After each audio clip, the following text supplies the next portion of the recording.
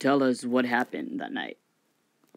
I just have to say, Bill Cosby raped me. My vagina was open. Okay, and then what happened? And then we went to McDonald's, and we ate McDonald's, and yeah, then I became a model, yeah. Wow, well, tell us everything. I just gotta say, Bill Cosby, he raped me.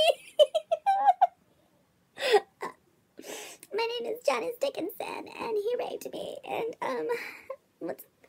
it's so hard for me to speak on this issue.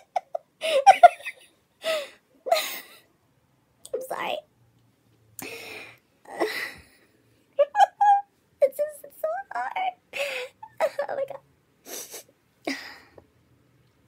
So yeah, he raped me. I had my legs open, and my vagina was bleeding when I woke up, and he gave me a pill.